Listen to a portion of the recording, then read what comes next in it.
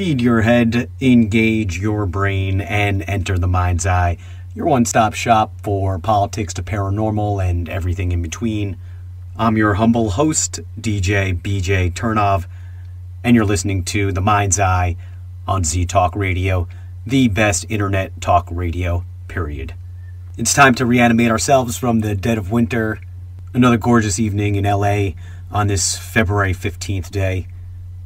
And I hope you see the same thing looking through your window because I know you definitely see something beautiful every time you look in the mirror.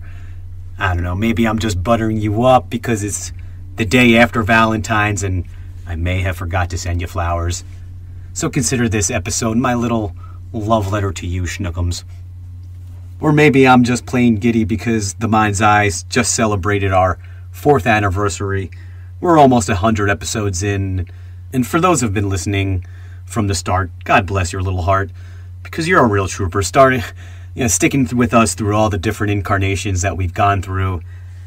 And I hope you're excited for what the next 4 years brings. And we're going to start that tonight with a double dose, 2 hours for the 200th anniversary of Mary Shelley's classic Frankenstein, or Modern Prometheus, one of the most influential books on the science fiction genre. We're going to take an alternative look at the classic novel. Was Shelley really inspired by a dark and stormy night telling ghost stories? Or is there more to a tale of a man who created a monster? Is there some science fact amongst the fiction? Chemist and author Kathryn Harkup steps into the Mind's Eye laboratory to experiment with answering these hair-raising questions, which is also addressed in her brand new book, Making the Monster: The Science Behind Mary Shelley's Frankenstein.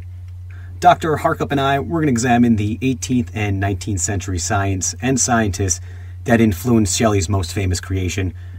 You'll hear a few stories about the sensational science demonstrations of the time, which caught the imagination of the public, including experiments with electricity on human cadavers in the public forum. I know it sounds a bit abhorrent, but many of our modern achievements are actually a direct result of these scientists who conducted their pretty gruesome experiments on the dead. And even if we are still a bit far from being able to recreate Victor Frankenstein's monster, scientists are still trying to create the building blocks of life. Is the dream of creating life from nothing tantalizingly close? I mean, how close are we today to legitimately bringing people back from the dead? Ira Pastor, CEO of BioQuark, which is a life science company, will join us in the second hour to tell us how close we are to fulfilling these once absurd dreams. BioQuark's mission is to give people a second chance at life by conducting cutting-edge science experiments in regeneration and reanimation of the brain and body. You'll find out exactly how they're doing it in the second hour, right after our next guest and the first guest, Dr. Kathryn Harkup, on Making the Monster: The Science Behind Frankenstein on the 200th anniversary, coming up in a Mind's Eye moment on Z Talk Radio. We're back. You're listening to The Mind's Eye on Z Talk Radio. I may have blown a little bit of a nerdgasm this past Sunday, geeking out at the 51st Annual Antiquarian Book Festival in Pasadena. You heard right, that's an actual thing. And I don't know if it's synchronicity or coincidence, but this year's theme just happened to be celebrating the 200th anniversary of Frankenstein, just like we're doing tonight. Being based in LA, we're pretty lucky here to have access to some of the best institutions in the world.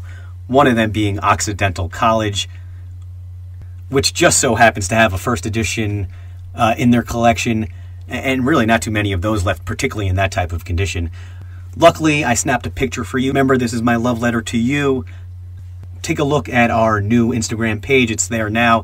Same deal as all of our other social media. The name is @MindsEyeShow. And as you know, Instagram is really just a pictorial representation of the show, and it doesn't really give any new news or access to our show archives or any information about our guest. If you want that information, just go to our Twitter handle @MindsEyeShow. Same deal on Facebook. But while you're on Twitter, don't forget to cast your vote in this week's poll. Would you want to be reanimated from the dead?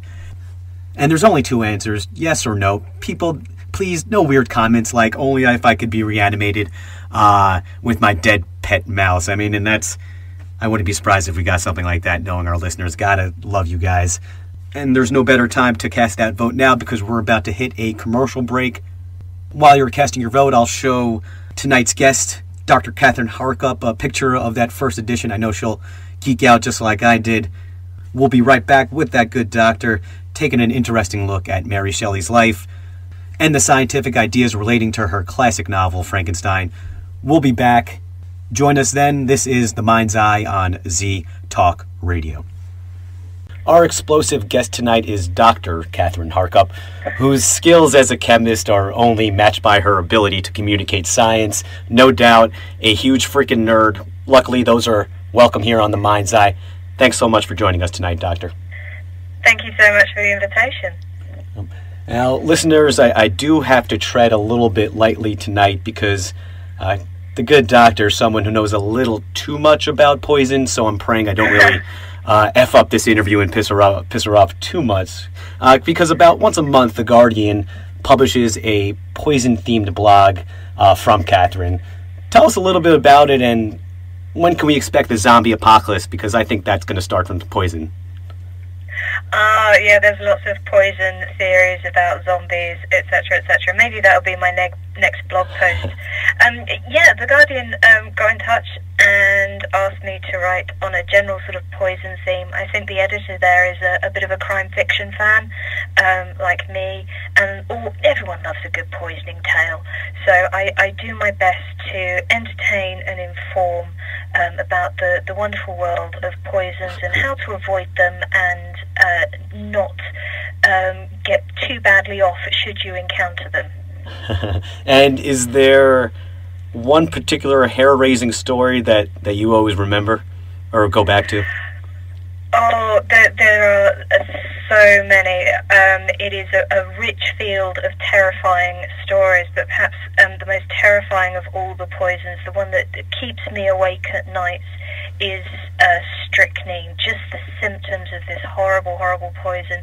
It gives you terrible convulsions, and it kills you because the muscles of your lungs are so paralyzed that you can't breathe. It's an absolutely agonizing, horrific death, and it's not the sort of thing that you expect to find in cozy crime novels like Agatha Christie, but it's there in all its gruesome detail. Mm. And we brought the good doctor on to celebrate the 200th anniversary of Frankenstein by Mary Shelley, considered to be one of the most influential science fiction stories of all time. Her latest book, Making the Monster, The Science Behind Mary Shelley's Frankenstein. Give us a quick synopsis of, I guess, the prism in which you're writing the book, and I guess also tell a little bit about the book itself for those, I guess, who have been dead for the last 200 years and just got reanimated.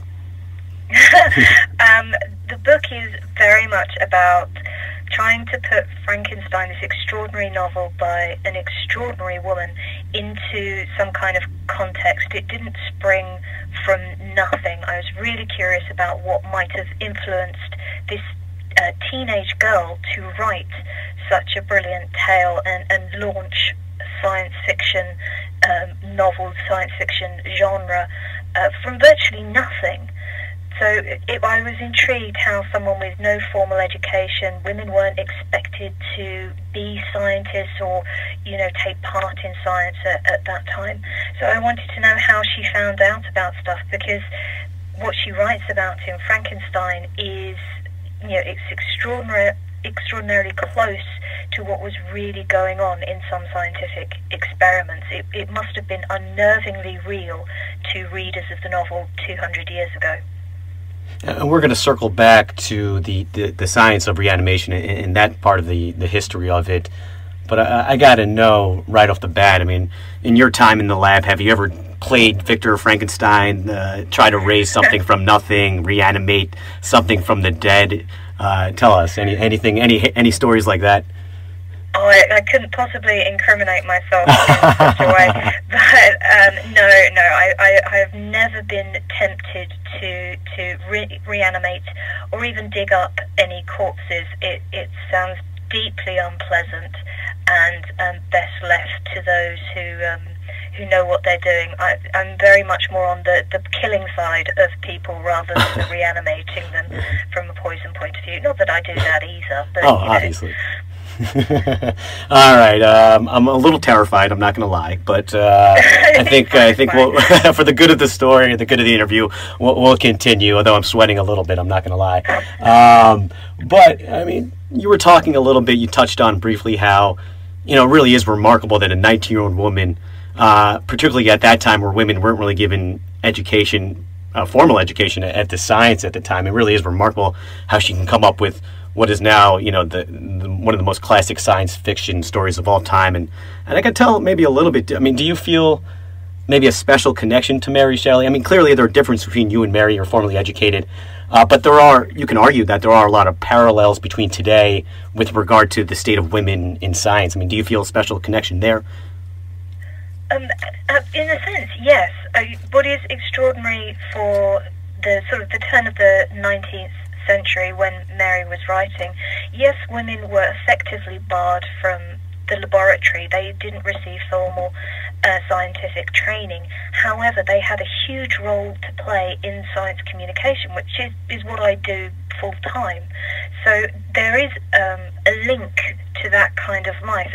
The women that Mary might have read or talked to and learned science from, these women were hugely influential. There was a lady called Jane Marset who wrote a series of science books explaining science to kids, and she influenced people like Michael Faraday. He became a scientist because he read her books.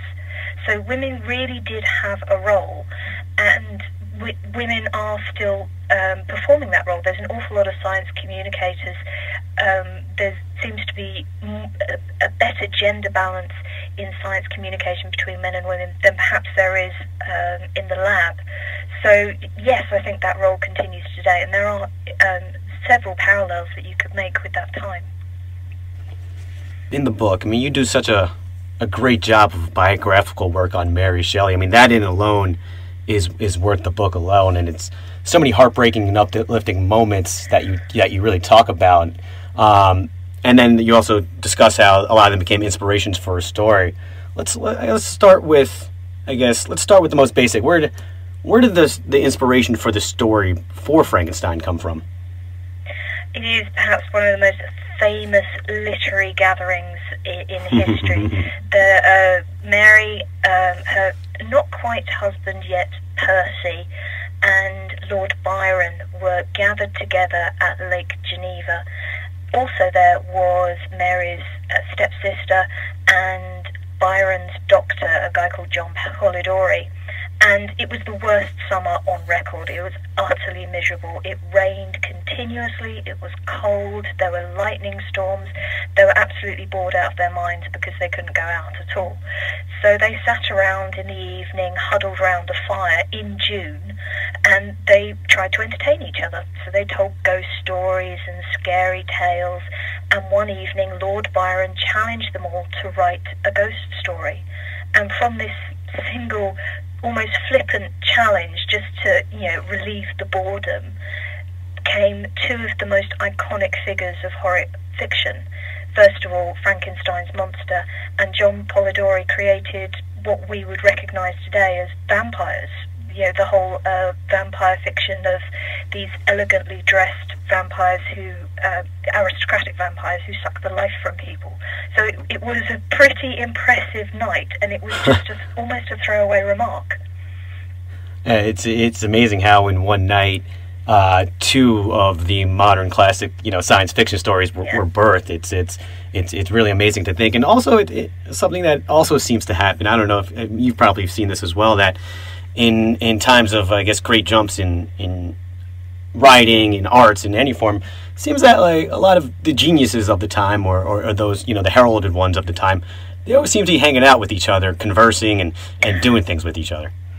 Absolutely. I am absolutely astounded at the connections that Mary Shelley had with her father. Her father was possibly one of the most famous men in Britain in his day. Her mother was Mary Wollstonecraft, one of the most prominent, she wouldn't have called herself a feminist, but the feminist movement grew out of a lot of her work. So when Mary Shelley was growing up, she heard people like Coleridge reciting his poetry firsthand. Humphrey Davy, the great chemist, would wander by and chat to her father. There were poets and painters and politicians who would stop by to her family home. And that extraordinary connections that she had continued later in life. She was good friends with Byron. She had connections to Keats. It must have been a brilliant life, even though actually personally her life was very tragic, but it was very enviable in other respects. Yeah, a lot of ups and downs. I mean, really just emblematic of life of that time, and even just life in general, just the ups and downs, the things that she had to go through. Really inspirational stuff on that end. And again, you did just a wonderful job on the biographical work there. Thank you. She was an incredible survivor, I think, more than anything. I don't know how. By the age of 25, she was widowed. She'd gone through 5 pregnancies, and she only had 1 child living.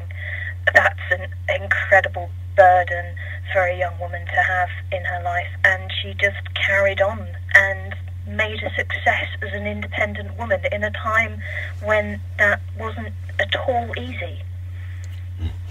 And you quote someone that, and I can't remember the name offhand, that Mary Shelley, I mean, she embodies the English Romantic movement, which was a product of the Age of Enlightenment, and you talk about that in the book. How did that how did the Age of Enlightenment affect and carve out her writing, particularly with Frankenstein?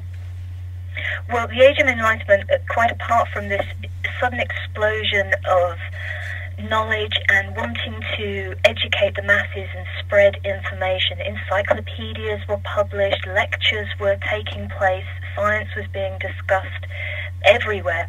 There was an extraordinary pace of scientific advance in about the 100 years leading up to the publication of Frankenstein, and it was almost week by week some incredible new discovery was made.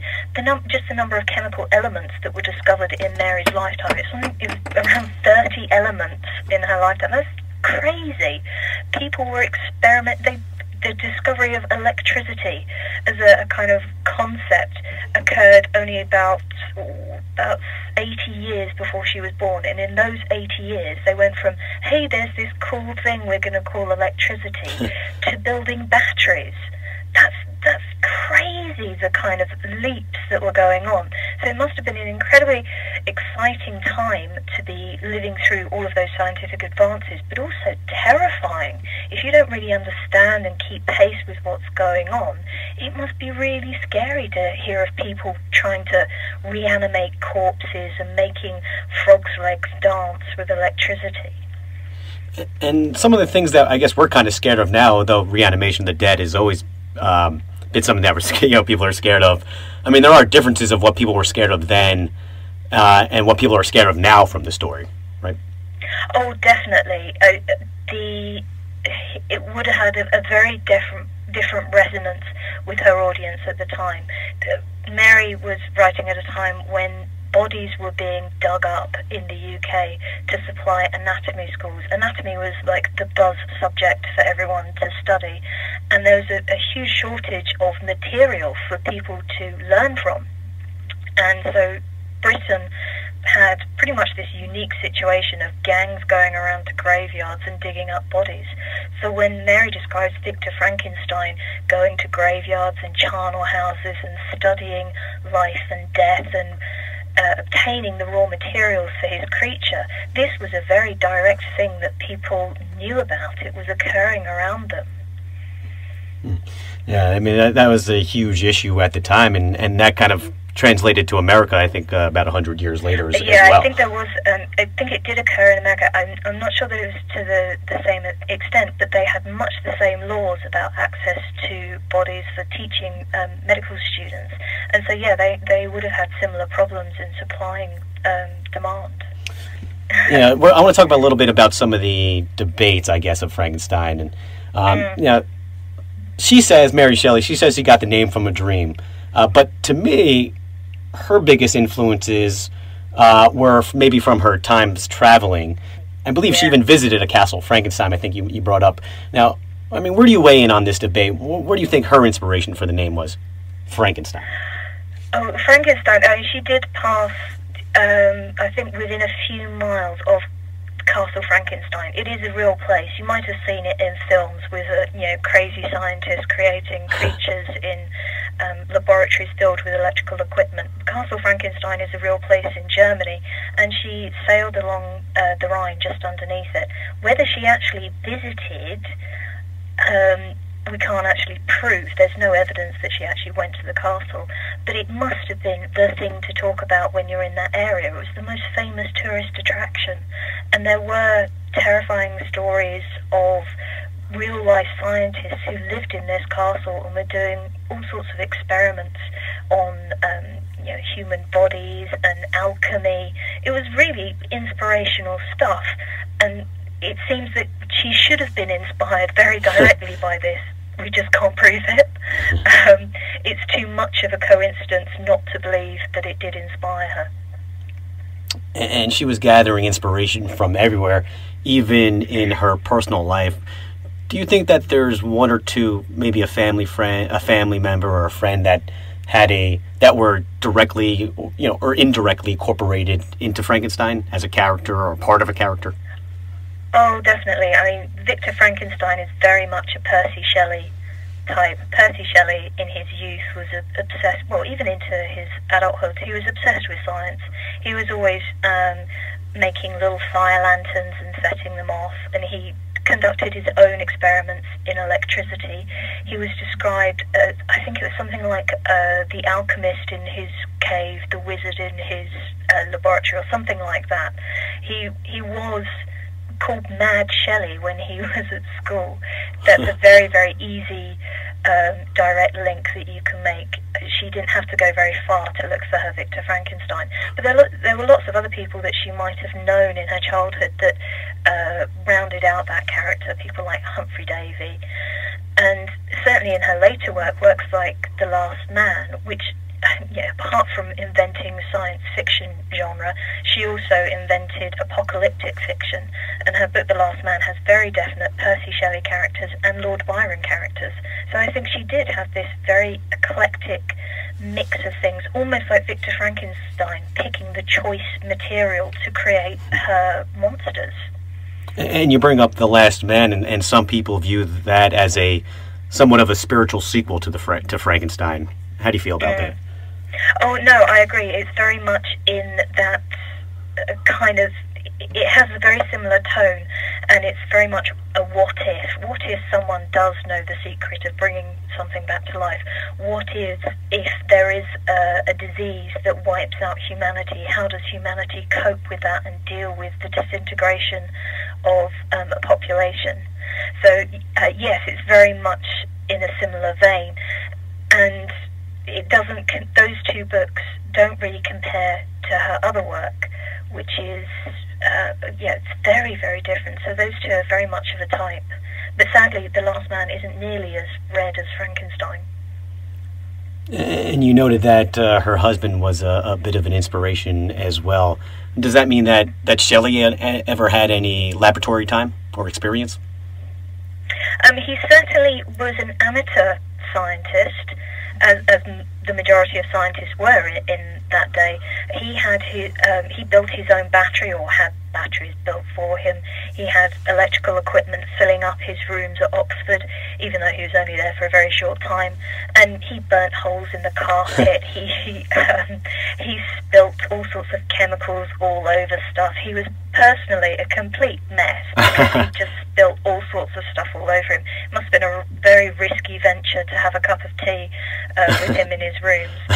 So, in certain amateur sense, he did experiment. I don't think he made any groundbreaking discoveries or great contributions to science, but he certainly was passionate about it.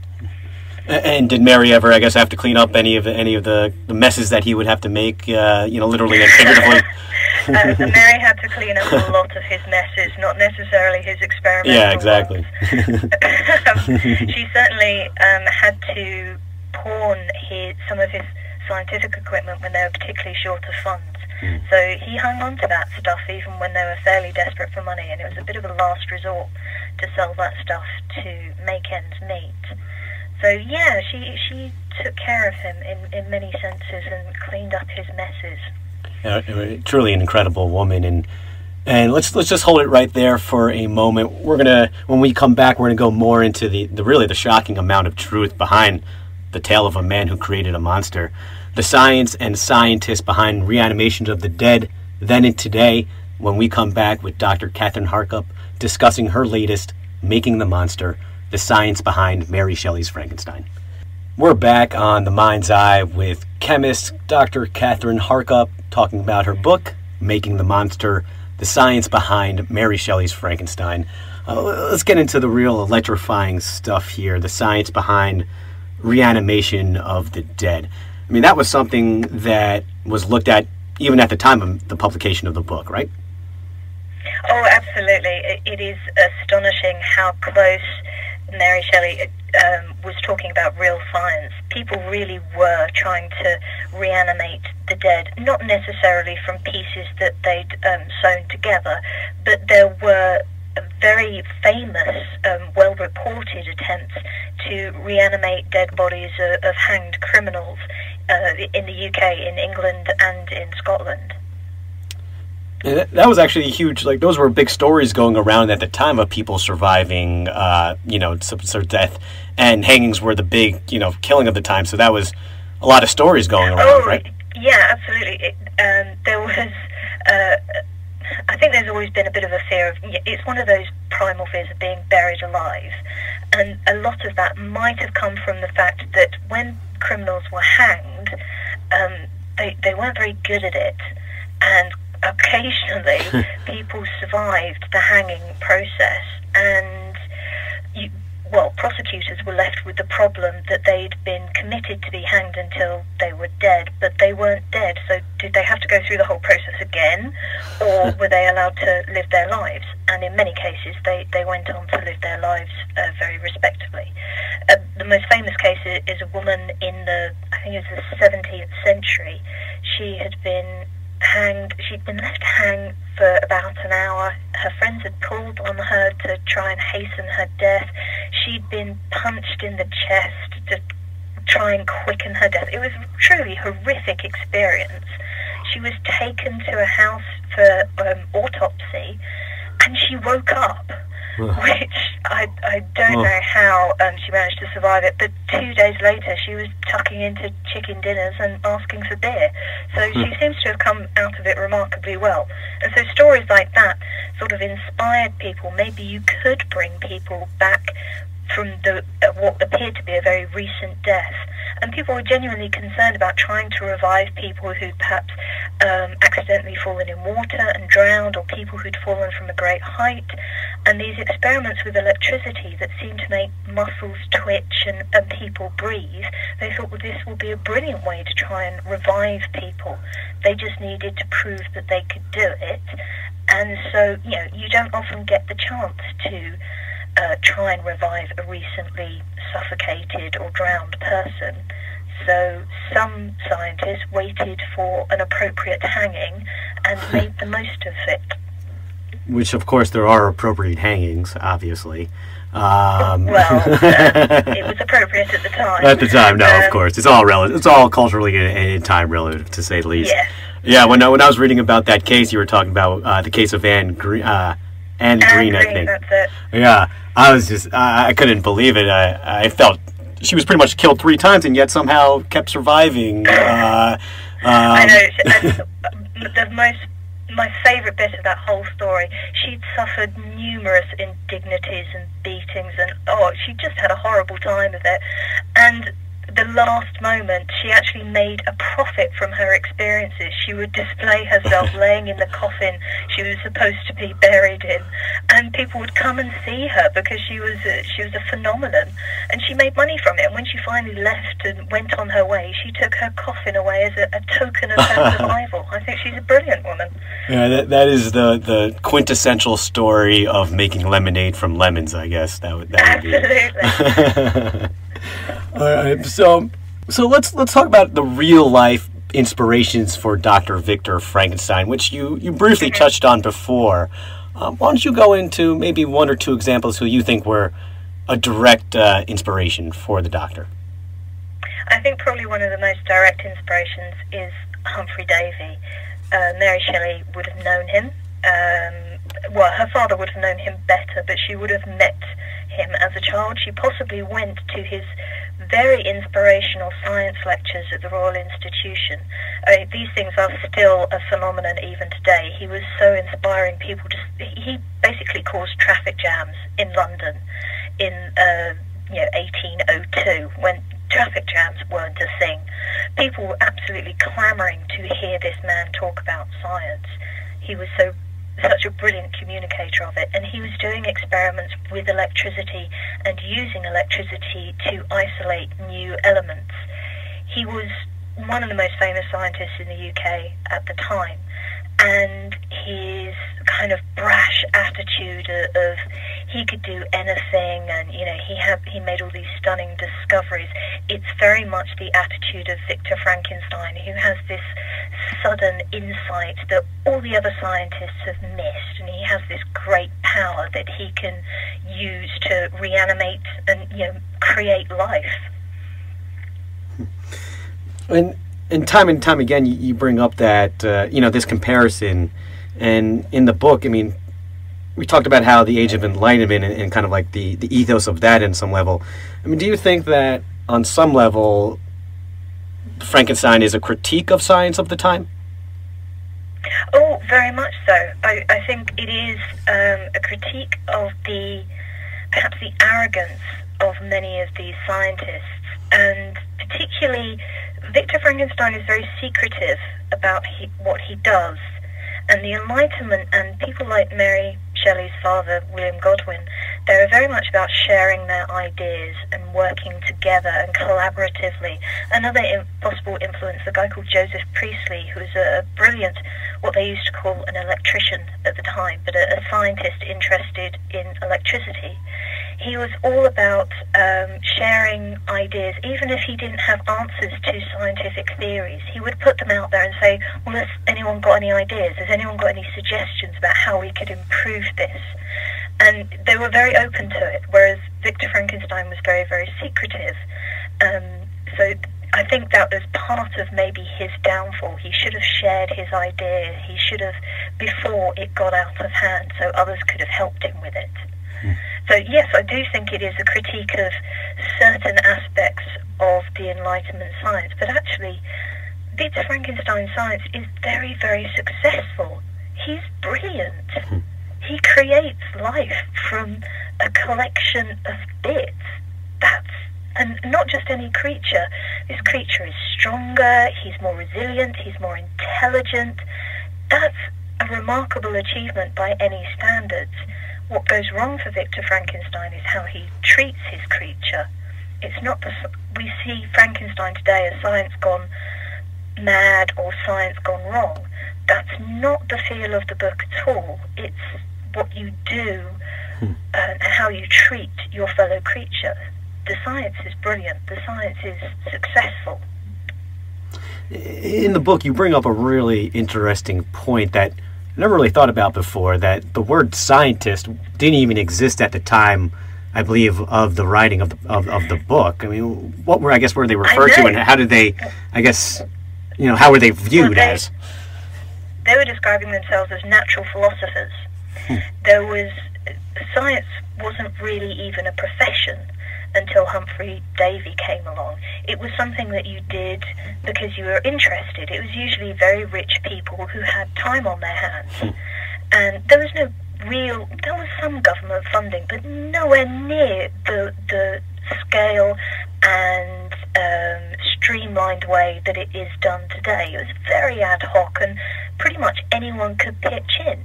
Joseph Priestley, even though he discovered elements, he made many electrical discoveries, he was mostly a preacher. That was his day job. He wrote books about education. So anyone could, chip in and have a go. So this idea that it was basically a bunch of amateurs, I use that term very, very loosely, it does sort of chip in with, the idea that Victor Frankenstein just goes off and tries it. That's what they would have done back then. There wouldn't have been state programs of research. So where am I going with this? I'm not sure. Well, it's interesting that they call themselves natural philosophers because it kind of spins the whole idea of science in a different direction than the way that we look at it today. Oh, absolutely. Anything was up for grabs. You just to wherever your attention took you, you could apply a scientific kind of methodology to it and have a go. So the idea of a scientist, the word was coined specifically to describe people who do science as a profession, the way that artists do make art as a profession. And initially, this idea that you would use the word scientist, though it was treated as a bit of a joke.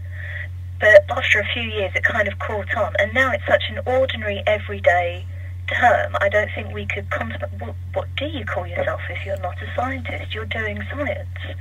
But they were doing natural philosophy, and it was just an interesting nature and everything around them. And they wouldn't necessarily subdivide it into chemistry and physics and electricity. It was just, it was just the world around them and how it operated. It sounds kind of loosey-goosey in many ways, both good and bad. Oh, very much. Very vague. In comparison to today, with someone with your type of experience, do you think that there's too much rigidity? I think it's a shame that people can't pick and choose and broaden, there are exceptions, and broaden their research, because you can become very, very focused and very, very specialised. I did find after my PhD, I knew an awful lot about a very, very, very small thing, and I am much happier knowing perhaps to a much shallower level, but a broader range of things. And I like the interconnectedness of stuff and making those links between even, literature and science. And I think it's a shame that a lot of scientists appear to be very, very focused. I'm sure, it has its benefits, but it seems to be a loss that you can't just go out there and research something for the sheer joy of it. And so we call them scientists today. Like you said, then we called them natural philosophers. And of Shelley's contemporaries, you brought up a few experiments of the time, and there's so many of them that I don't want to go into all of them. Obviously, don't want to ruin the book either. But just bringing up one, just to give a little bit of a sample. I believe one person, the last name was Aldini. He was talking about human reanimation. Aldini, yeah. You mind talking about him a little bit and some of the experiments he was conducting? So Aldini was the nephew of a very famous scientist, Luigi Galvani, where we get the word galvanism from. So anything that kind of energizes things. Galvani came up with this brilliant idea of animal electricity, and Aldini was out to promote his uncle's work. And to do this, he started off by demonstrating how electricity could make frogs' legs twitch, dead frogs' legs twitch. And this is fairly impressive for a short time, and then audiences get bored, as audiences do, and he went on to more dramatic demonstrations. And he showed how he could get the decapitated head of a bull and apply wires to the face of the bull, and the muscles would twitch and move, and the tongue would loll, and the eyes would rotate in their sockets, and it was all very shocking for a while, and then audiences get bored. So he went on to human heads from decapitated criminals, and even after that, that got totally out of hand, and Germany had to pass a specific law saying, stop this is not science, this is just gross. But that didn't stop Aldini, because actually his real purpose, it wasn't to shock or entertain necessarily. He was involved in serious research.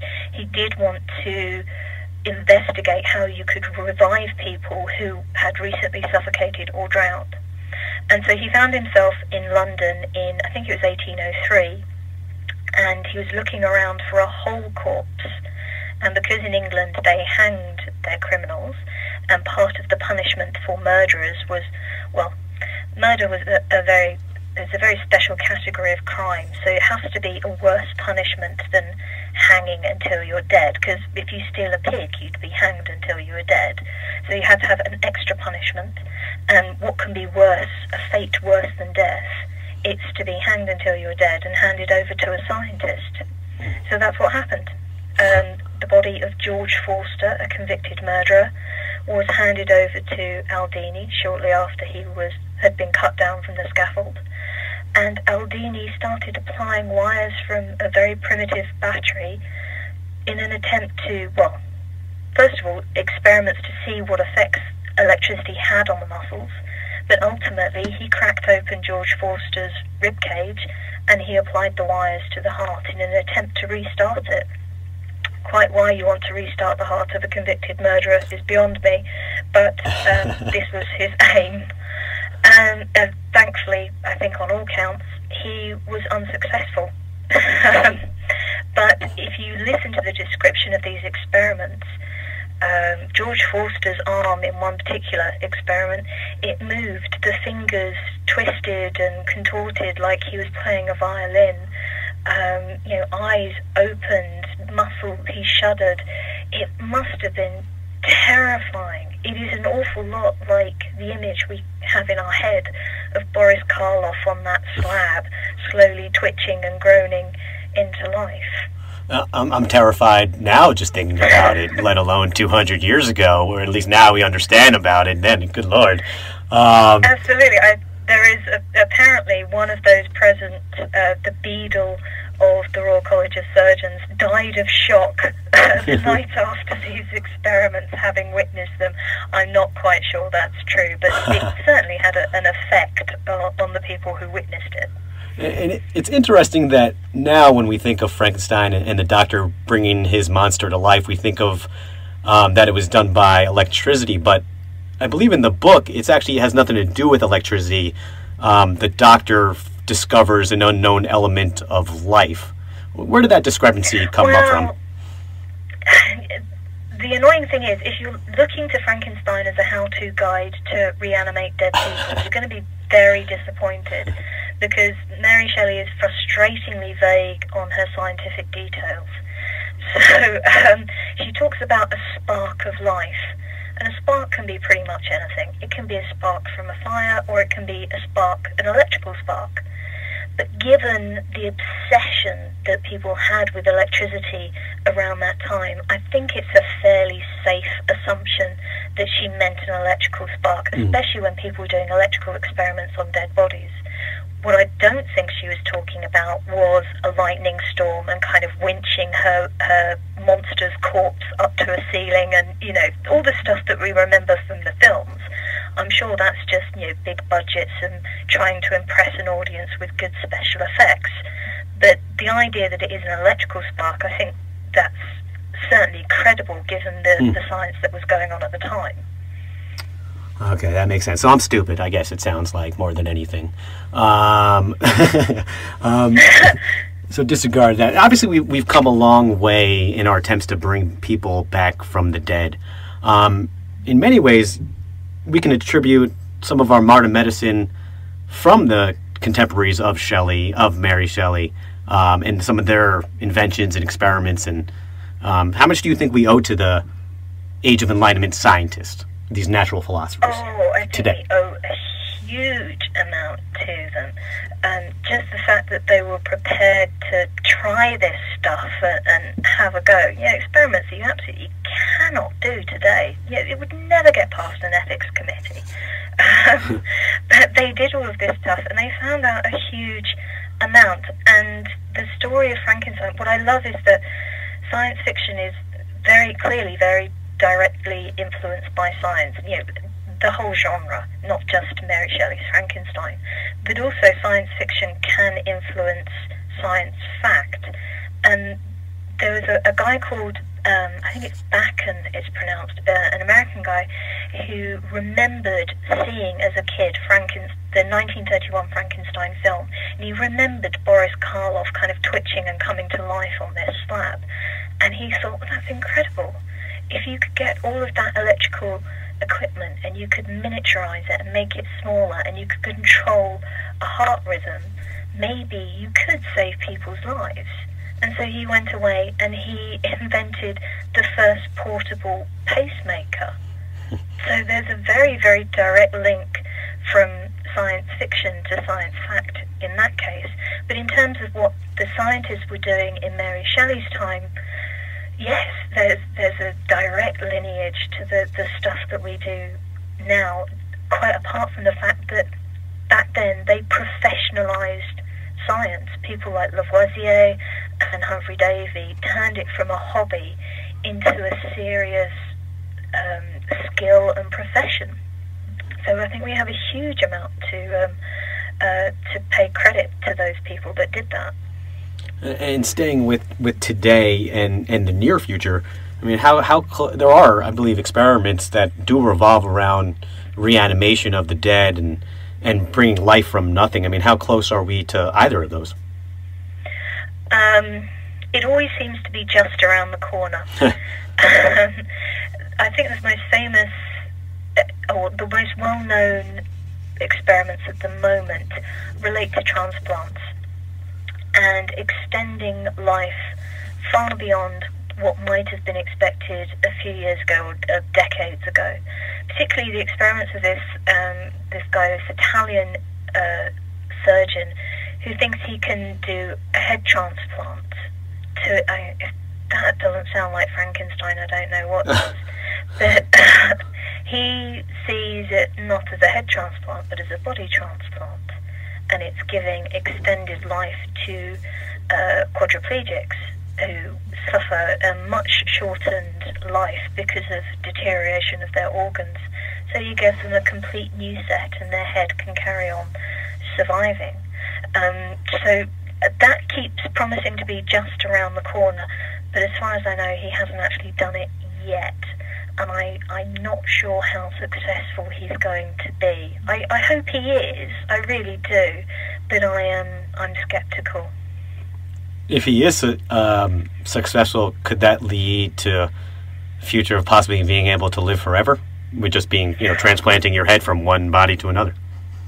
Well, I don't know. I'm sure we'll end up with this kind of Futurama scenario, just heads in jars, maybe. I don't know. It would certainly extend life for quadriplegics, and I don't know, eventually everything has to wear out, I guess, even the brain. So I suppose you can keep supplying it with replacing faulty organs, but eventually, when do you stop becoming you?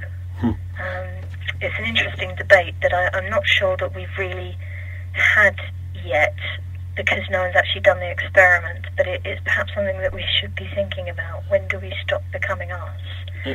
How many bits of us do we have to replace? If we ever do discover the ability to reanimate ourselves from the dead, do you think, should we? Oh, I don't know. God, that's a huge moral question. Should we reanimate the dead, or is there a time for all of us? I don't know. We're always trying to cheat death. None of us actually want to die, I don't think. There's certainly, we all exercise, we take pills, we take, smear creams on us to make us look as young as possible. But do we really want to live forever? I'm not sure. I'm not convinced that's a good idea.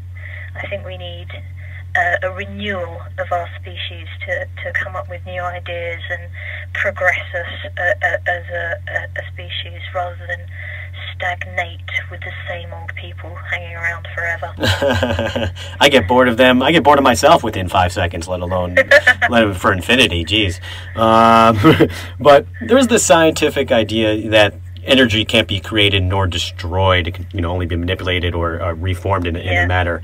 I mean, do you think it is possible? I mean, sticking with the idea of Frankenstein, really kind of getting life from nothing. I mean, do you think it's even possible within the parameters of that theory?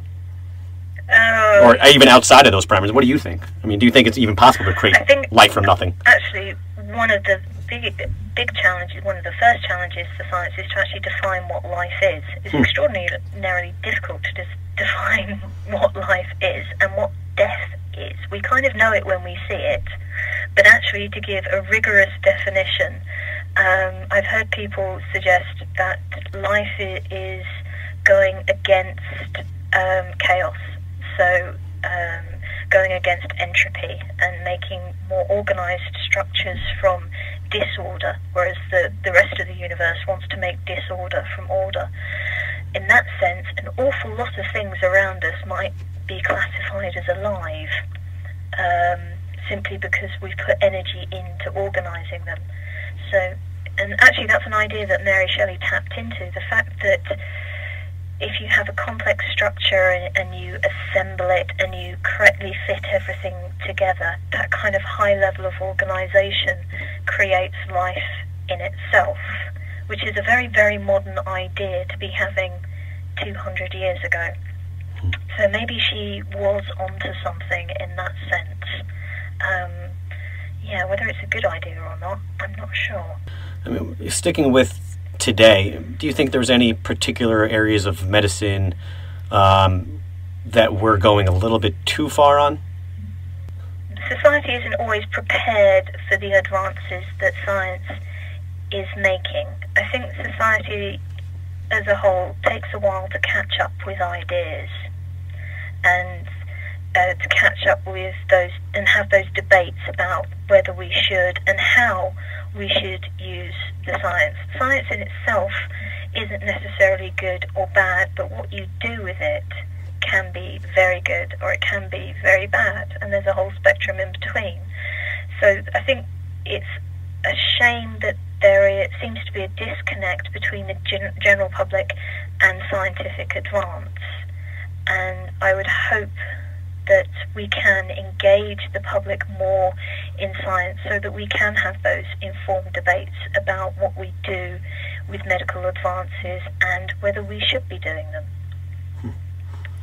And just to kind of wrap things up in a nice little bow, I mean, do you think after someone reads your book, Making the Monster, I mean, is there a particular notion that you want the reader to walk away with?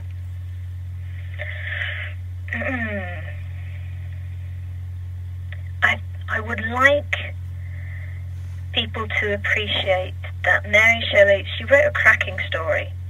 It's a good read, Frankenstein, but actually I would hope that they would appreciate that there's an awful lot more to it, not just from a literary point of view, but from a scientific point of view, and give her some credit for her insight and foresight in science. Is that a big... I know you also do lectures on the book that just came out. Is that something that you touch on as well in your presentations? Oh, absolutely. I don't think... Because it's fiction, I don't think people appreciate perhaps the work that Mary Shelley might have put into writing it. She read up on her Humphrey Davy. She knew her chemistry. She must have talked to her husband about electrical experiments. Maybe she talked to this doctor about his experiences of digging up dead bodies or cutting them up. So she did her homework, and like with my first book about Agatha Christie and poisons, people read Agatha Christie and think, oh yeah, that's a nice story. She was really good on her science, and you wouldn't think of Mary Shelley and Agatha Christie as science communicators, but in many respects I think they are, and I think they deserve credit for that. And you're just another fantastic one in a long line of female science communicators. We need a lot more of you out there. Plus, it's also you're English, so that helps too. I can listen to that accent all day. But if someone wants to hear that accent in person, share some of your social media info so people can follow up on there. You can follow me on Twitter. I'm Rotwang's Robot, which if you get the Frankenstein connection to my Twitter handle, all credit to you. It's a very obscure reference. Yes, so do follow me on there, and I have a website, harkup.co.uk, which tells you if you're in the UK at all. I occasionally leave my house and talk about science, and you're very welcome to come along and hear me. And I hope you come over this side of the pond. You look me up when you do. Just go. Do you have and also give out your website? I'm not sure. Did you bring out your website? It's harkup.co.uk. All right. Not trying to trick anyone. I like it. I appreciate it. All right. Hopefully I didn't do too terrible of a job where you want to feel like poisoning me now. So. Oh, no. I wouldn't dream of it. I think my Google history, I would get found out rather too quickly. But why is my throat my throat's tightening a little bit right now? I don't know why. But no, seriously, it has been an absolute pleasure, Doctor. I really thank you so much for talking about your book, Making the Monster. Thank you very much for the invitation. It's been a great pleasure. We'll be right back with Ira Pastor, CEO of life science company BioQuark, who is a real-life Victor Frankenstein working with life science company BioQuark, giving people a second chance at life. He's going to share some of that knowledge on their cutting-edge science in regeneration and reanimation. And if you don't join us in the final hour, I am going to have our first hour guest, Dr. Kathryn Harkup, poison you. Don't move an inch, or maybe you can't because that's the toxins in your body right now. Either way, we'll see you shortly. You're listening to The Mind's Eye.